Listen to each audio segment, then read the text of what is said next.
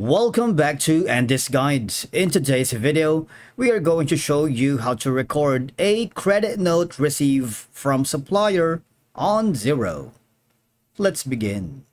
Now, the first thing that you need to do is to log in using your credentials. If this is your first time in Xero, I need you to click the sign up option. And from here, just to follow the on-screen instructions and you're good to go. To record a credit note received from a supplier in Xero, you just have to follow these simple steps.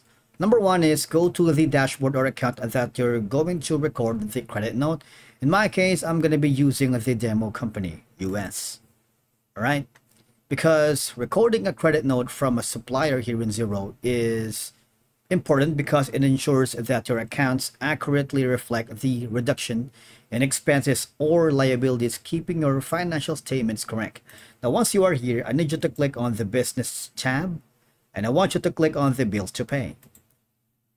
Once you've done that, now, if you wanted to, let's say, for example, you receive a credit note from a specific supplier.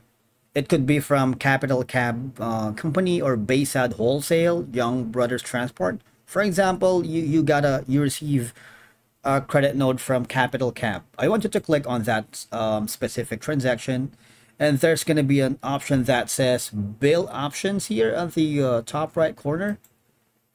Simply add credit note. That's one way.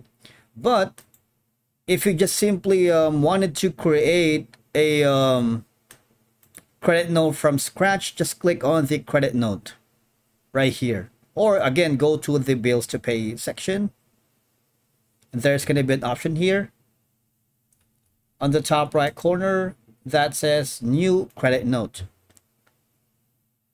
Now here, if you're trying to create from scratch, now here you can adjust your expense records by, for example, you wanted to have a return goods, overcharges or corrections, maintaining some precise bookkeeping for your data records. But in my case, I'm going to the bills to pay again, and I'm just going to get the example from the Capital Cab Co. But I'm just giving you some methods or to explore ways for you to add a credit note. In this case, again, I'm going to add a credit note because it's a lot easier to show you, right? Now here, all I'm going to do is, now once you are here, obviously you can edit some of the information here. For example, the description, I'm going to put in maybe like that. Make sure the amount is correct. All right, you can also add a new line if you wanted, like add 5, 10, 20.